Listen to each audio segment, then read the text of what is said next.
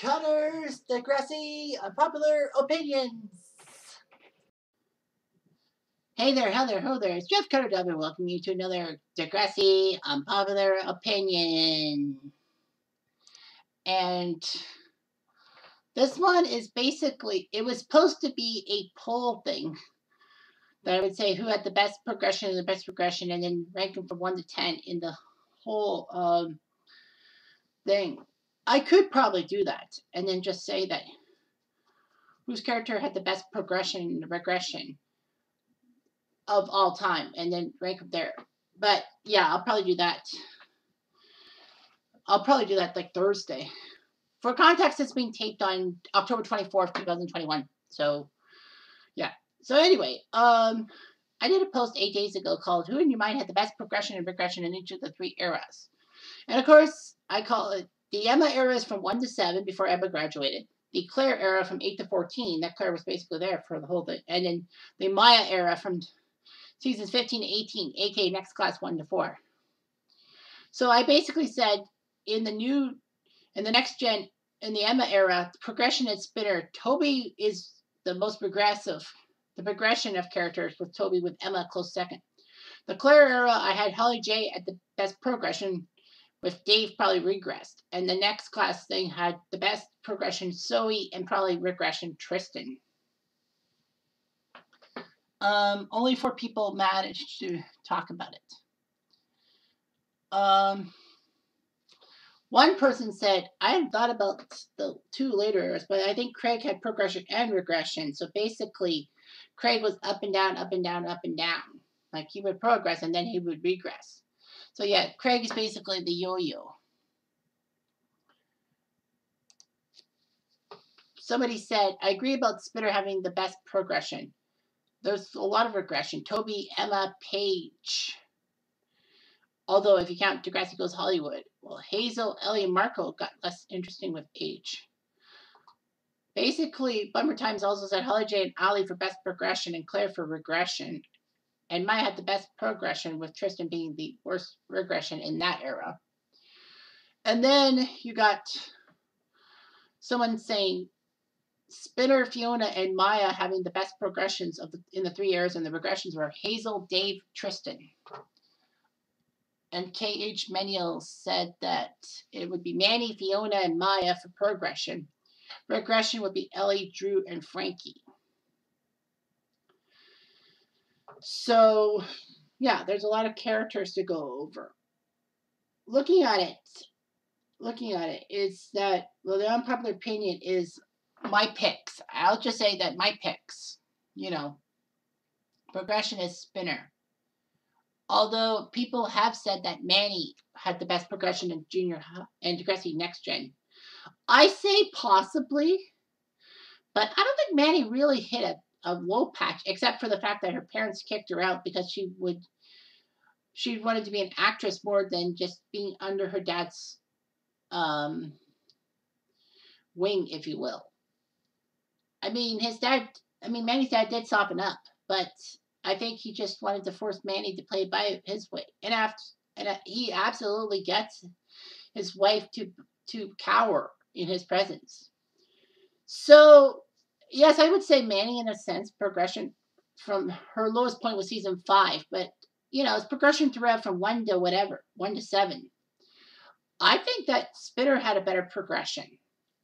My thinking is that Spitter's progression was huge because, after all, he was seen as a bully and class clown, and he was aggravating, to say the least. At his lowest point, obviously, there were some low points. Season 3, he had gay bashed Marco, although Marco and Jimmy managed to get him on their side, and Spinner finally, after understanding and time, he actually realized he needs to help Marco out. He even spends time trying to get Marco to be with Dylan or some other guy, I can't remember. But anyway, yeah, but his lowest point was season 4. Around the time of the whole time standstill situation that he and Jay managed to get Rick's hopes up and bullying him and all that, he actually was crushing on Manny, well, still with Paige. It's like, what the fuck, Spinner? However, how freaking ever, there is a thing. Like, Spinner was bullying Rick. Rick came back to the school and he should not have. Now, a lot of people said, did Spinner have anything to do with this whole Rick and Terry situation? Yes. Because if you remember in the episode Don't Dream Is Over in season 3, that he basically went with Paige to try to find where Terry and Rick are. Because Terry went right after Rick after Paige scared Rick off. And then that's when Rick has the blood in his hands, and then he runs away from Paige and Spinner. They go to make chase, but then they realize they have to help Terry out. Spinner, of course, has the feelings he should have known about this and should have kept Terry under protection, but that would have aggravated Rick even more. Spinner wants to beat up on Rick, but Rick's mom prevents that from happening, and Spinner thinks that he's a monster like Rick. But in the end, yeah, Spinner was doing it for all the right reasons. Rick wasn't leaving anywhere. Spinner and Jimmy dumped Rick into a dumpster. And basically, yeah, Rick was persona non grata. Rick came back and retaliated with the spray paint, which made Spinner, Jay, and Alex as the only 3 key bullies to go after him with the paint and feathers prank during the competition. It still gets me. It's like, how did they know that Rick was going to do a tiebreaker and all that? What if the competition was over if Degrassi had won and all that? Or even if they lost? It's like, there's a wasted opportunity. Although they could probably paint and feather him later. But yeah, the writers never talk about this. It seems like a little bit of a hitch is that, the paint and feathers thing. And we didn't see it set up until just before the tiebreaker. So they didn't set it up beforehand. I just wonder if it didn't go to a tiebreaker, what would have happened to the whole thing? It would have been all for naught. So yeah, so Spinner's progression was huge. Well, Spinner was the main bully, and he and Jay, let's not forget, Spinner and Jay didn't get Rick's hopes up once. They got it up twice. They've told them to do the tiebreaker so that they easily can put the paint and feathers on and win or lose. And then Spinner and Jay tricked Rick into shooting Jimmy, although they didn't know Rick had a gun. And Spinner wanted to go to the cops. He had instant guilt. And it took till Jimmy coming back to Degrassi, 3 months for Spinner to finally spill the beans and all that. It was obvious why he didn't want to visit Jimmy in the hospital, because he was scared he was going to let it slip out. And, Jimmy got some flack for telling him all this stuff.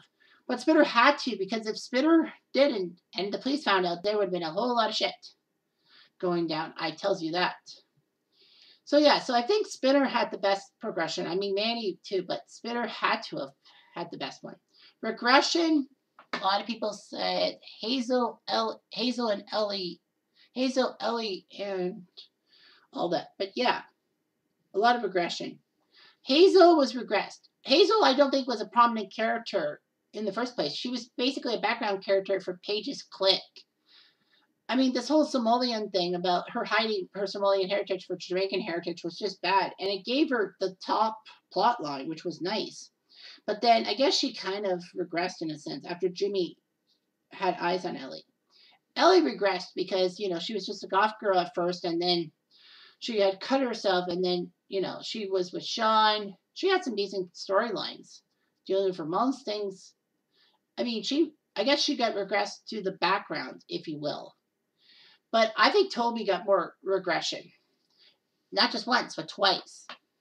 So let me explain. Toby was a main player in season 1. He and Ashley almost stole the spotlight away from Emma as being the main protagonist.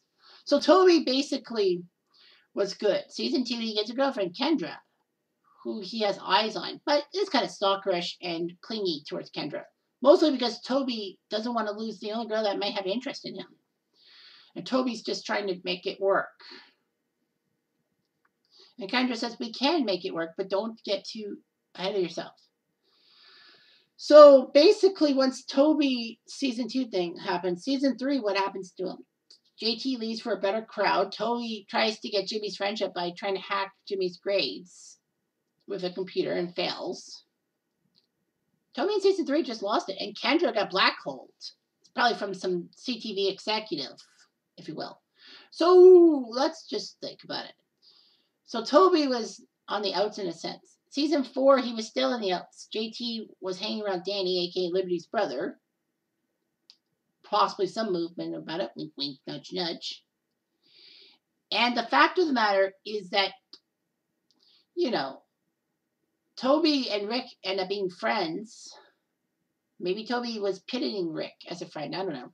But after the whole incident that Toby saw Rick and Sean fight for the gun and Sean accidentally shoot Rick and kill him, Toby was upset. JT and Danny basically rip him for being Rick's friend in the first place.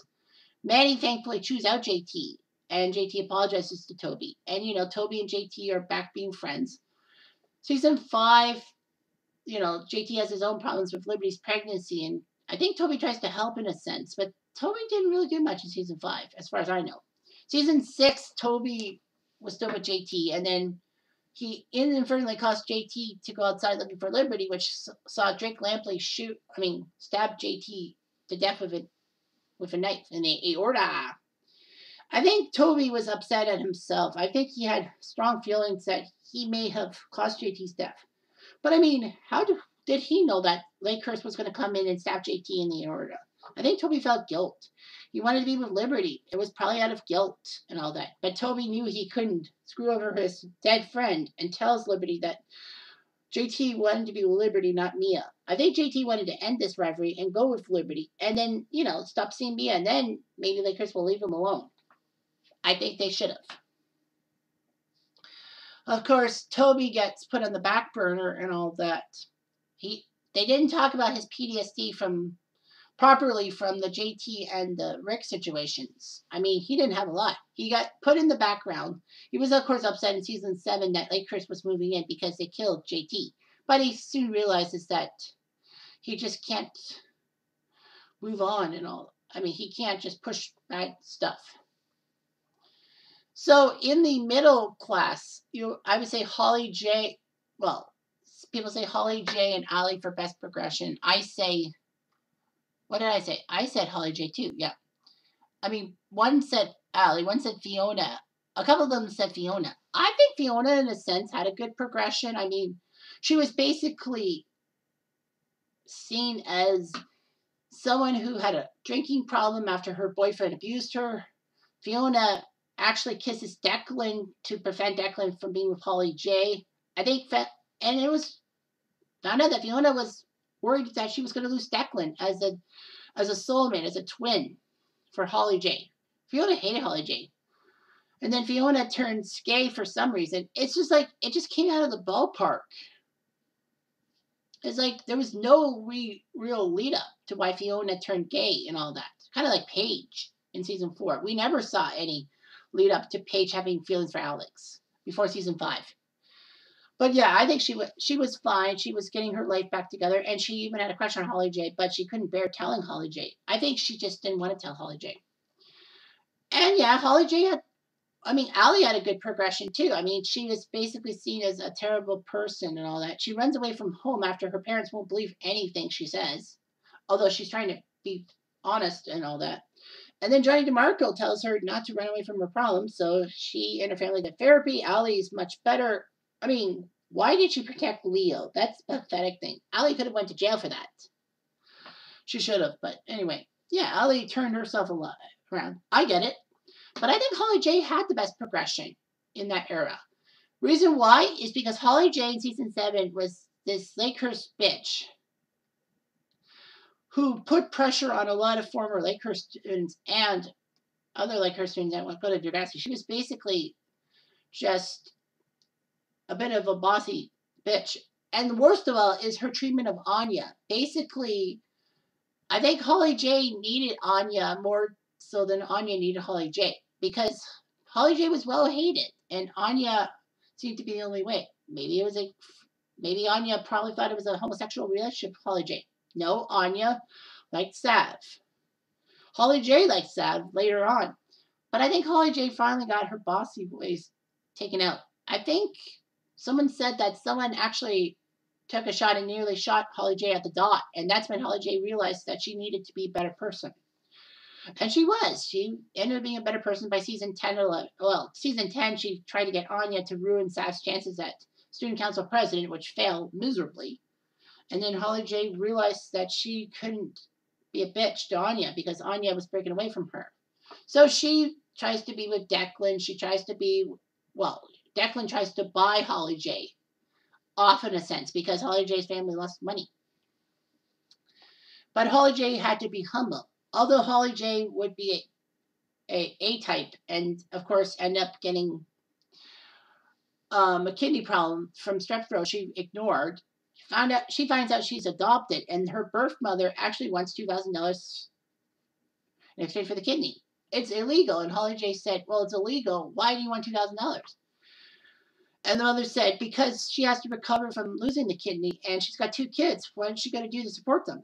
Thankfully, Fiona steps in, I think in a way to get Holly J to notice her, and then basically buys Holly J's mom's dress for $2,000, and poof, Holly J's got the money for the kidney. Kind of stupid, don't you think? And then people said, oh, Claire had regression, or even Drew. In a sense, Drew may have had a regression, but a lot of Drew's things was because his mother basically was Mama Bear or Karen in a sense. That, you know, she basically forced her fuse on Simpson, protecting Drew and just getting mad at Simpson for not protecting Drew from hazing and all that. She just basically protected Drew and got Simpson to overreact in a sense. I mean, she did progress better. I mean, she was a little transphobic. But I think in a way she was trying to make sure Adam dressed Degrassi to please her mother, to please her parents. I mean, she was under immense pressure too. But she finally admitted her things. But yeah, I think Dave in a sense, because, you know, the writers had a good thing with Dave, but they just left him high and dry. And the worst part is Jamil French died this year. So, yeah. I mean, somebody even said Claire for regression. And I'm thinking, well, yeah. But the writers just threw a lot of stuff at Claire. They just wanted to see if she could swim with it. And in the last part, I put the highest progression was Zoe with Tristan. Now, everyone said Maya and everyone said Tristan. Maya for positive, Tristan for negative. I could see that for Maya in a sense. But, I mean, Zoe came off at season 14 that she was very lucky to survive the Degrassi nude scandal. And then she turned her life around.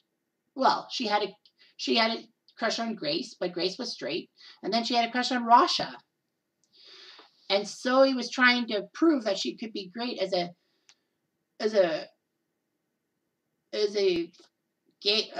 lesbian woman. Unfortunately, the whole homophobia problems with the TV and radio and acting gigs. Like, Zoe didn't get acting gigs because they were homophobic, probably thinking that they were getting in trouble for putting a gay person in stuff.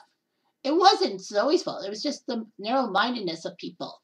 But Zoe's mom basically kicked her out because she wasn't getting roles. Now, you could also argue that Zoe's mom was upset because, you know, being Catholic religion and they don't really trust the LGBTQ plus movement. A lot of religions don't. Just saying. Especially Muslims. Because they stone the gay people to death, allegedly. But anyhow, I feel that Zoe had a good progression. I mean, what bad things did Zoe do after Degrassi Nudes? She didn't really do anything that was controversial. You know, she came out of the closet, but that was a positive step for her. And, you know, she burned the letter her mom gave her, saying that I don't need her acceptance. I can be who I want to be with my family, you know, the other graduates. Like, yeah, I say so. Maya had her fair share of issues. Progression. I mean, season 15 and 16 wasn't really Maya's years. But then once she had the bus crash and then she, you know, had the suicidal thoughts that plagued out in season 3 of Next Class. And then season 4, she was recovering after realizing all this stuff. I think her recovery from her depression and all that. Although I would have loved for Maya to admit that Cam's got into her head. Because that's the best way. And people will probably stop hating on her. But, of course, everyone knows the biggest progression was Tristan, and I agree full-heartedly. So, anyway, yeah, I think Tristan had the biggest progression. I mean, he regressed kind of near the end of the Claire era from seasons 11 onwards, but he was just a little biphobic. I mean, I don't condone him. Like, I know why he was upset with Miles, because, he was worried that Miles would get rid of Tristan for a girl and didn't like Miles being bisexual. I mean, that's understandable. But Tristan just wanted to be with Miles. They had their issues. I mean, Tristan and Miles went their separate ways because Tristan said he didn't want to hold Miles back. Well, I guess that's a little bit of progression for Tristan. He finally learns that Miles can make his own decisions and all that. But yeah, he was kind of a dick. But I think he was more of a dick near the Claire era, more so than the Next Class era. Although it must be said that in the Throwback Thursday thing, as he was student council president and he was trying to deny acts that were controversial because of the whole banquet for the alumni, I personally think that Tristan may have, well, half of it was Tristan trying to please Holly J with the fact that he's modeling his presidency after her presidency from season 8, and also that it's possible that Simpson may have had a hand in forcing Tristan's hand behind everything.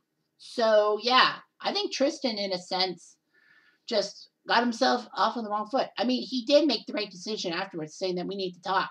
So good for him that he at least recognized his own problems. So what's there to talk about? So anyway, those are the best progression and regression storylines. The unpopular opinion is, but my views are correct and some of them are wrong. But I'm just giving you the clear difference. So to summarize, I have progression: Spinner, Holly J, and Zoe from the 3 eras, and the regression is Emma, Dave, and Tristan. And I know some of you didn't agree on that, but that's okay. That's why it's kind of an unpopular opinion. So anyway, I'll probably be setting up a poll about that later on. We'll see about it. Anyway, I'm Jeff Diamond. Thanks for watching. Have a good day.